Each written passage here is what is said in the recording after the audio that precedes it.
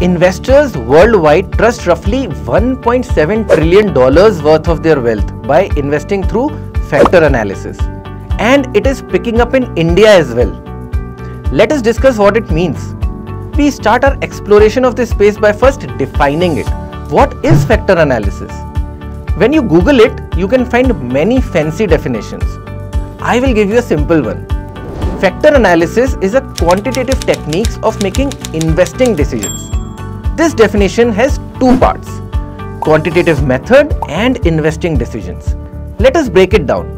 First up, quantitative methods. Simply put, it is about crunching numbers and analyzing data to solve real world problems. We use these methods in a lot of different tasks that you may not even realize. Take weather forecasting for example. Agencies try to predict weather patterns, temperature or rain using atmospheric data. In sports too, quantitative methods are used to build game strategy and perform player evaluations. So the use of numbers and math is widespread and it is proven useful and reliable most of the time. Investing is just another problem that needs solving. But how are we going to use quantitative methods to make money? This brings us to the next part of the definition, which is investing decisions. The problem of investing is very complex, but simply speaking, it would be like this. Choose stocks that make you money when their share price increases. And what could cause the share price to go up? Mathematicians and quants have spent a lot of time figuring out these patterns, and they found some reliable ones. We call these patterns factors.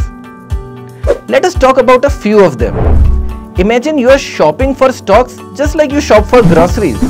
You always want to get the most from your groceries at the lowest cost, right?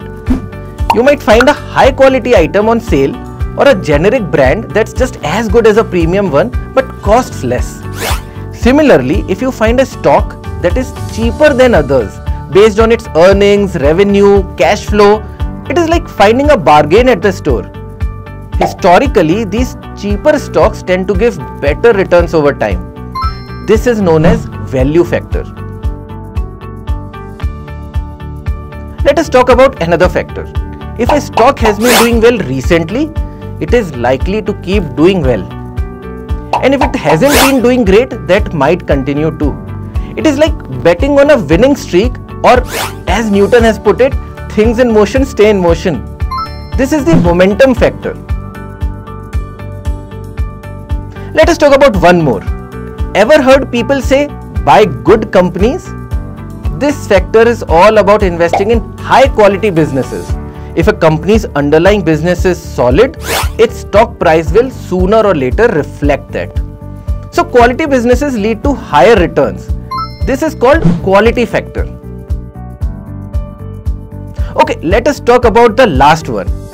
Stock markets are living organisms run by emotional human beings. These human sentiments change, and when they do, so do the markets and underlying stocks. The sentiment factor is all about using these sentiments to make investing decisions. Positive sentiment favors the stock, giving higher returns, and vice versa. There are other factors too, like low volatility, yield, size, etc.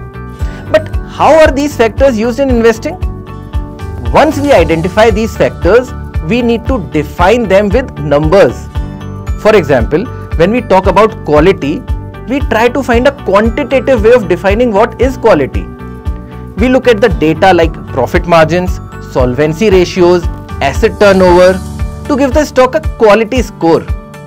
We can do this for all the factors of a stock and find its value score, momentum score, sentiment score. You get it, right? So if a stock has a high score in one or more of these factors, we consider it as a good investment according to factor analysis. Why do we trust this approach?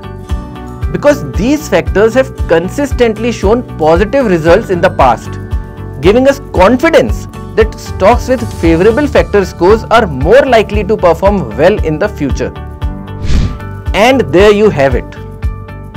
Factor analysis is like having a toolkit of proven patterns and using math to decide which stocks might be the winners. It is like a smart, data-driven way to make investment decisions. By using these factors and data, we take the guesswork out of investing and help investors make more informed choices.